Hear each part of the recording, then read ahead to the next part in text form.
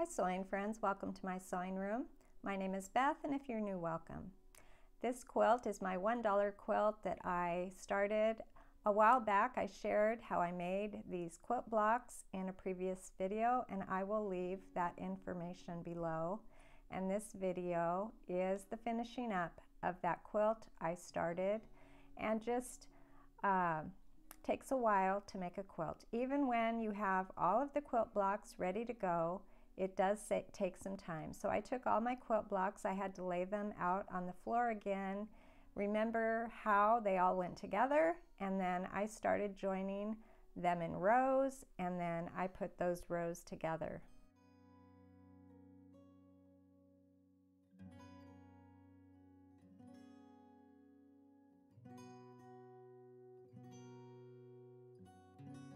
When I made these quilt blocks, I used a cotton sheet, a pink cotton sheet, and I used some light colored fabrics to add all of those strips. And like I said before, the directions for how to make this quilt block is on a previous video, my $1 quilt video, and I will leave that link below.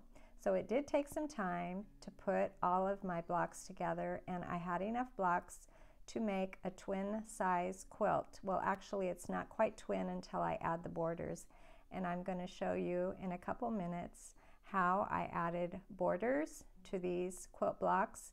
I was hoping I would have enough of that pink fabric to add a thin pink border all the way around, and I just barely made it. I have very little of that pink cotton fabric left, but I had just enough to add one small border.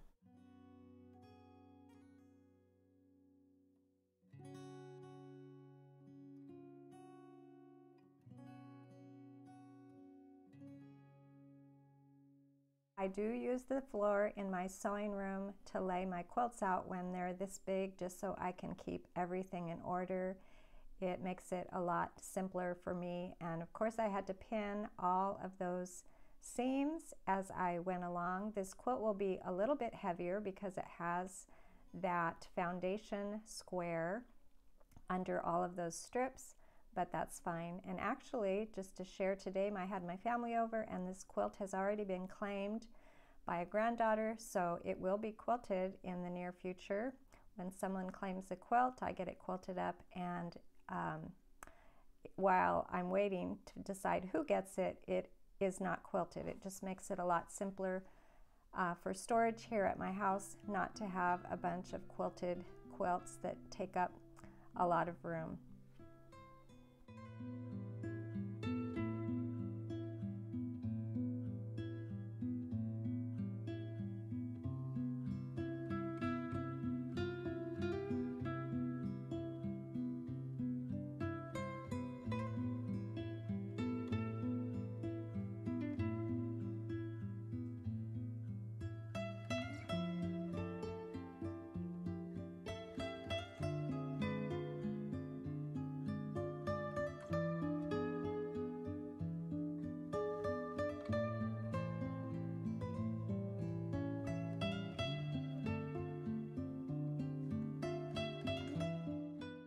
You can tell in some of these shots here that I did remove some of the background fabric in these blocks, so that when I had the seams coming together, instead of 4 layers of fabric, I would only have 2 layers of fabric. So it was on the outside of these blocks where I could remove just a little bit of that background foundation fabric so that it would not be quite as bulky. It wasn't 100%. There are some seams that do have 4 layers, but I was able to just take some of that bulk away.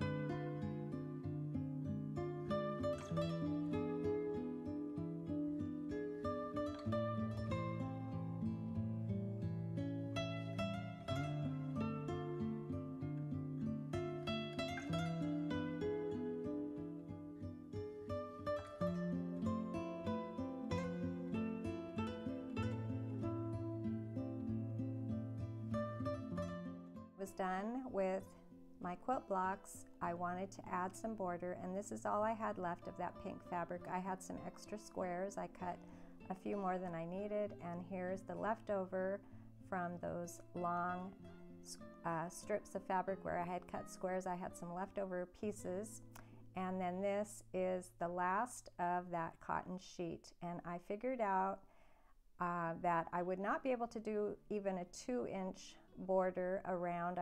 There wasn't quite enough here to do 2 inches, so I'm going to cut 1 3/4 inch strips, and I will have just enough to get around my quilt.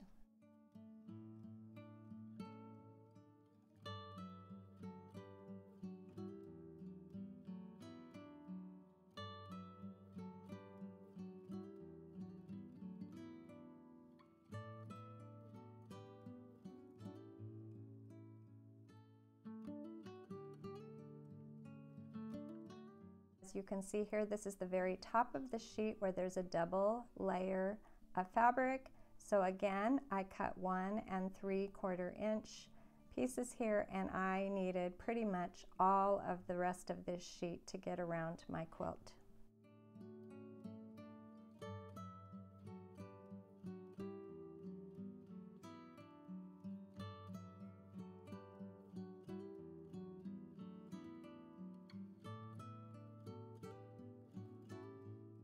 Did have to get my larger rotary blade out. I mainly use that smaller one. I don't know, it just seems more comfortable to me, and it usually does fine, but with this thick layer of fabric, I got the big guns out and I got this big rotary cutter, and of course that worked a lot better.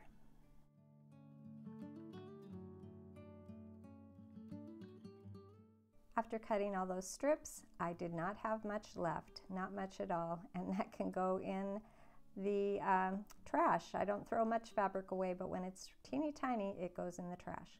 So all I had to do now was work around this quilt with those 1 3/4 inch strips. I did have to piece some together, not too many, and I laid it on my table, I pinned, and then I put these strips all the way around.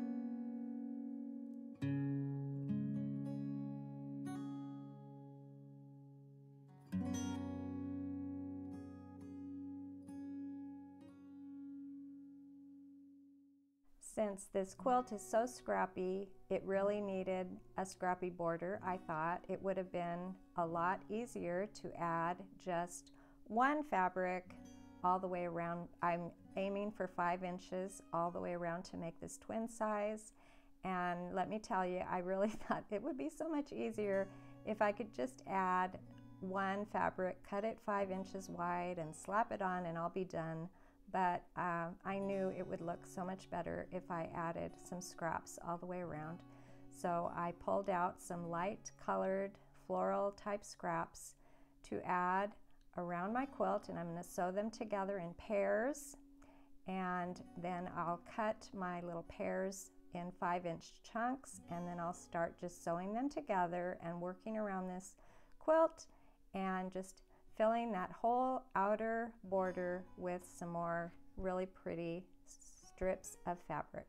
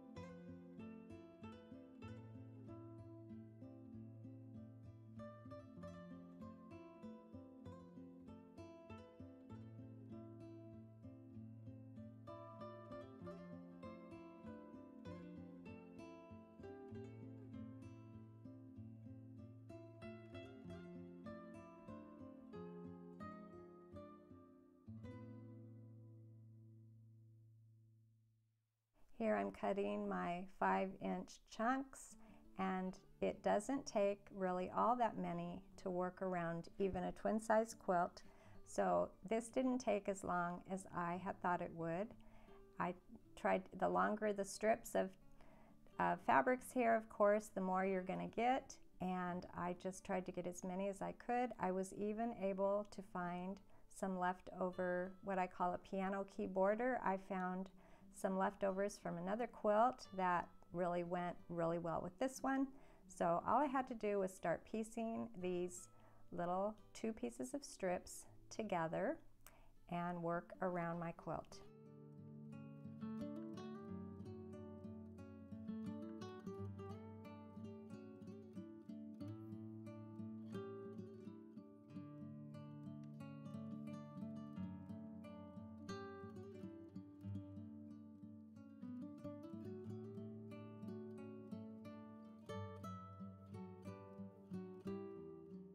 What I did with my 2-piece chunks is I put them together in groups of 3 or 4 pieces so that when I work around my quilt, it'll be a little bit easier to move them around and piece them together as needed.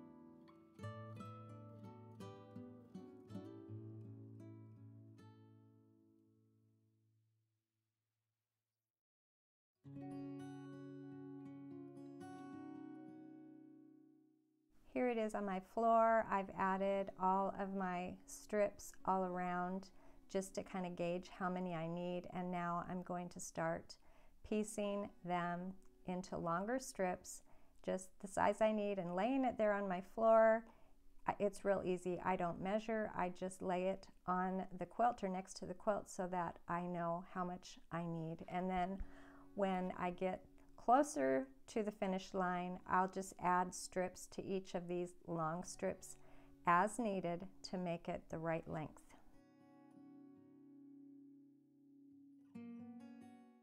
And here's that pieced border from a previous quilt that I think goes really well with this quilt I'm working on right now.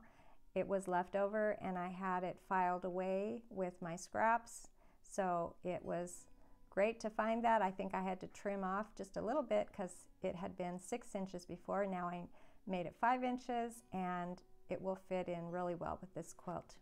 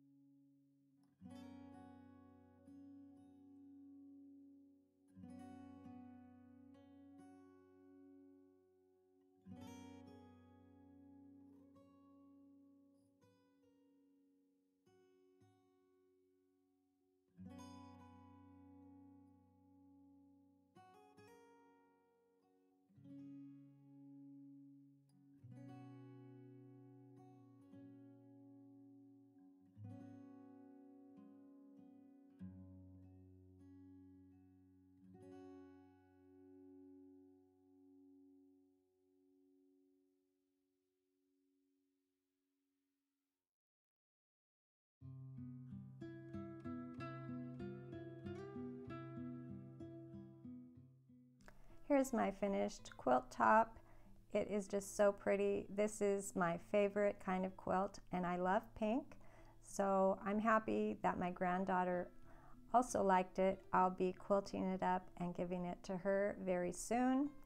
Thanks for joining me today, and I'll see you next time.